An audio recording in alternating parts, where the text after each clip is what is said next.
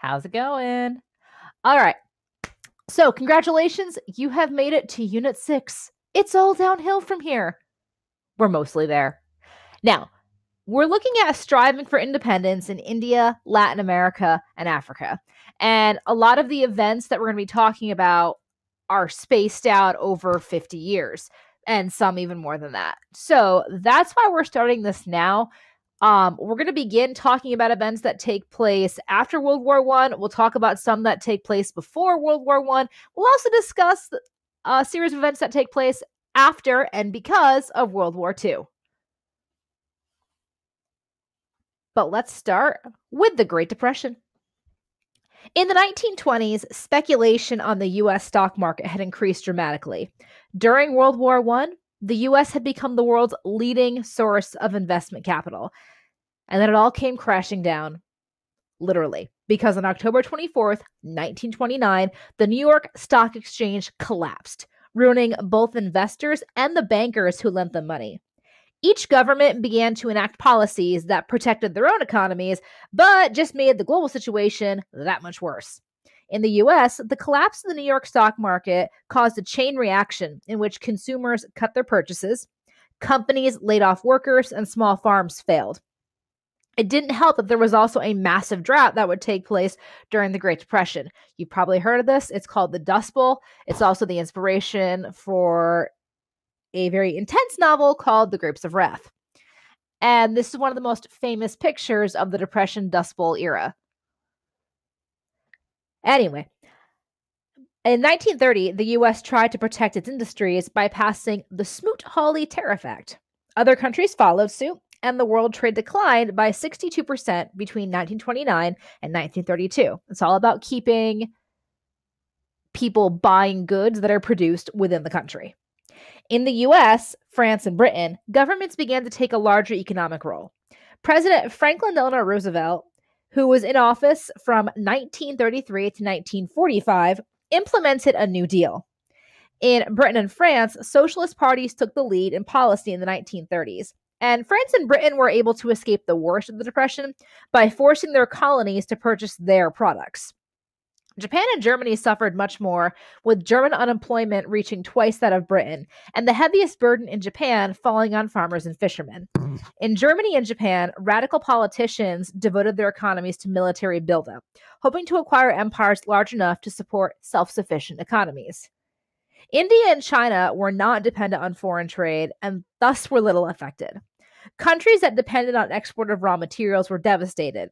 In Latin America, the Depression led to the establishment of military dictatorships that we will be talking about that tried to solve economic problems by imposing authoritarian control over their economies. Lower food prices hit hardest to those areas where the economies were dependent on agriculture. Countries such as Brazil, in which the entire national economy was dependent on crop exports, was hit especially hard. The Great Depression had a tremendous impact on social and religious lives. Turkey was attempting to build its industry to make them less dependent on foreign manufactured goods. Southern Africa boomed during the 1930s. The increasing value of gold and the relatively cheaper copper deposits in northern Rhodesia and the Belgian Congo led to a mining boom that benefited European and South African mine owners. In the 1900s, the world's largest cities were all located in Europe. But by 1950, 4 of the largest 10 were from outside Europe.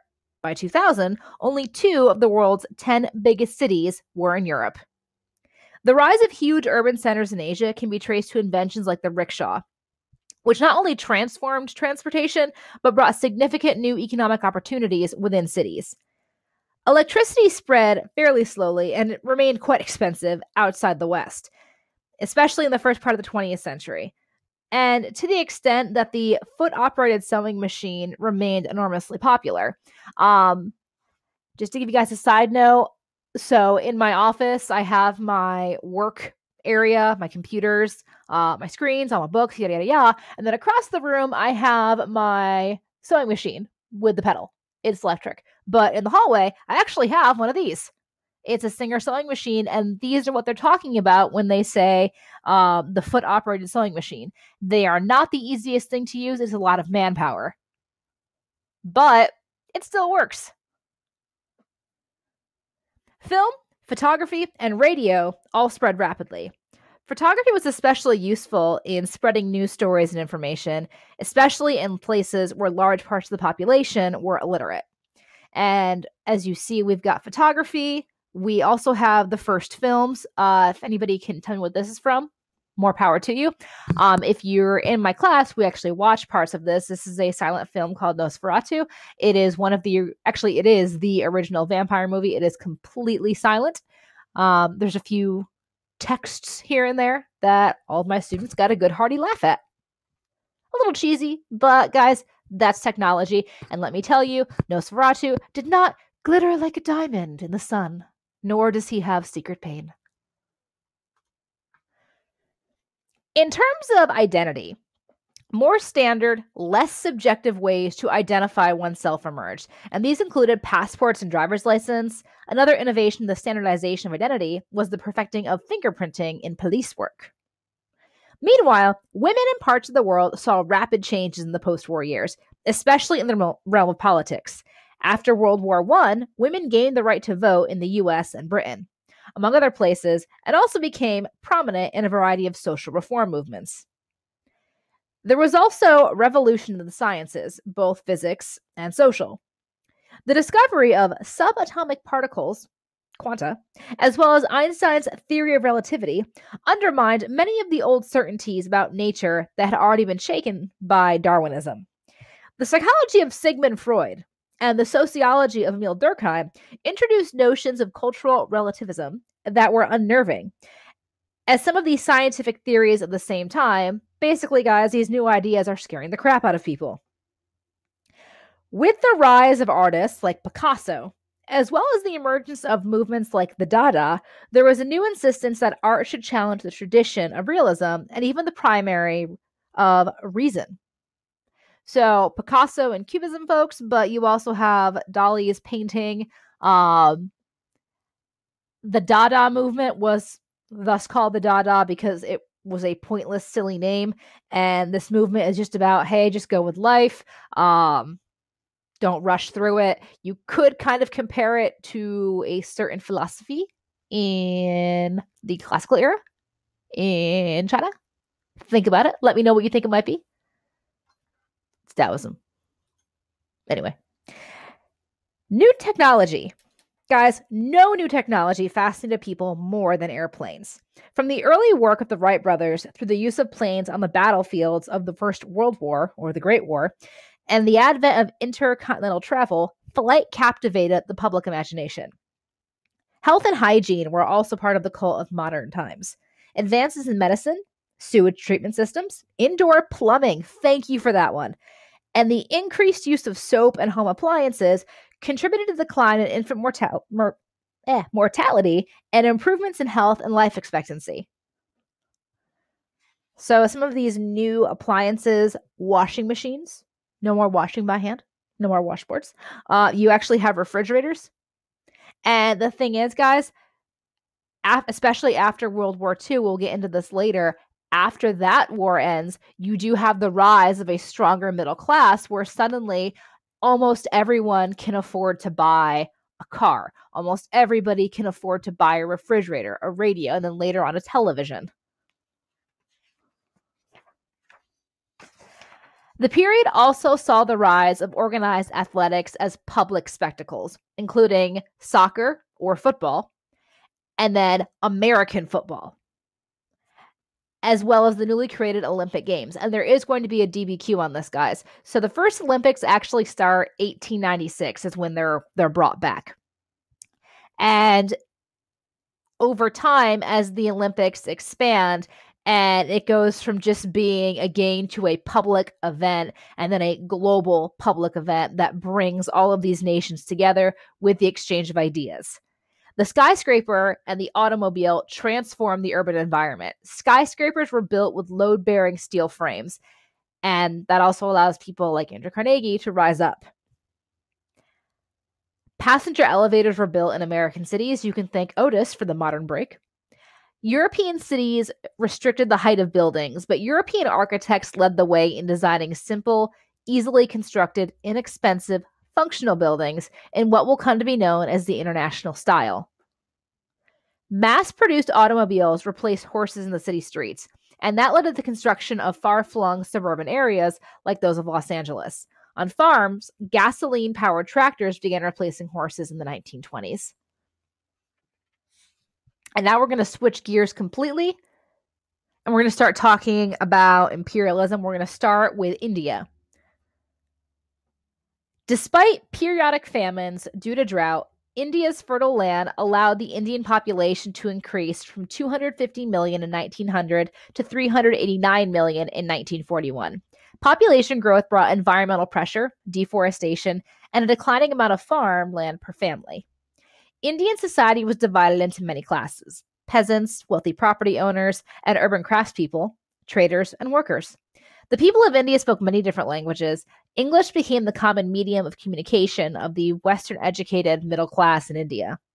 The majority of Indians practiced Hinduism. Muslims made up 1/4 of the people of India, and they formed a majority in the northwest and in eastern Bengal. So just take a look. Notice the regions: British Empire, India by 1909.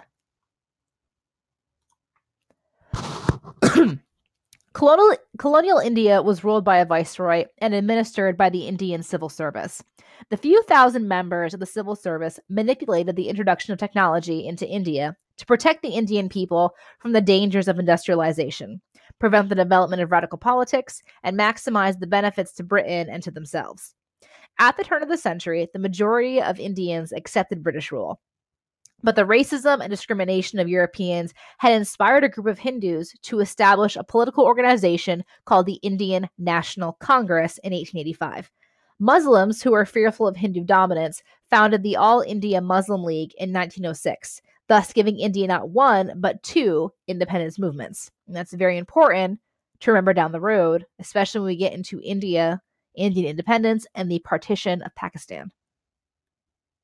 The British resisted the idea that India could or should industrialize, but Pramanta Nath Bose of the Indian Geological Service and Jamset Tata, a Bombay textile magnate, established India's first steel mill in 1911. And these two men would become very powerful symbols of Indian national pride. In 1918 and 1919, several incidents contributed to an increase in tensions between the British and the Indian people. These incidents included a too vague promise of self-government and the incident in which a British general ordered his troops to fire into a crowd of 10,000 unarmed demonstrators. Indians lost their patience with the gradual British reforms after this massacre. Gandhi and other Congress leaders were arrested in 1920. And that leads us to discussing Mahatma Gandhi and militant nonviolence.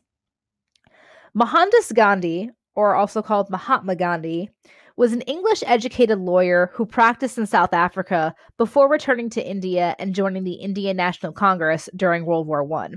Gandhi's political ideas included nonviolence and the search for truth. Although Gandhi was a Western-educated lawyer, he dressed as an ascetic Hindu holy man, and Indians began calling him Mahatma, which means great soul. He led a series of mass resistance movements made up of the common man. Gandhi dressed and lived simply. His affinity for the poor, the illiterate, and the outcast made him able to transform the cause of Indian independence from an elite movement to a mass movement with a quasi-religious aura to it. Although Gandhi was Western educated, he was able to connect to pretty much everybody he met, whether they were educated or whether they were not. And he was able to connect to people who were both European and Indian. Gandhi's brilliance as a political tactician and master public relation gestures was demonstrated in acts such as seen in 1932, when Gandhi launched a campaign of peaceful civil disobedience on the Salt March, an 80-mile walk to the sea to make salt, which was in violation of the government's salt monopoly, in his several fasts unto death, and his repeated arrests and prison sentences. Nehru is another leader in the Congress that we're going to talk about. And Nehru and Gandhi publicly declared that the Indian National Congress was open to Indians regardless of religious background. The Muslim League did not like this. In the 1920s, the British slowly and reluctantly began to give Indians control of areas such as education, the economy, and public works. High tariff barriers were erected behind which Indian entrepreneurs were able to undertake a degree of industrialization.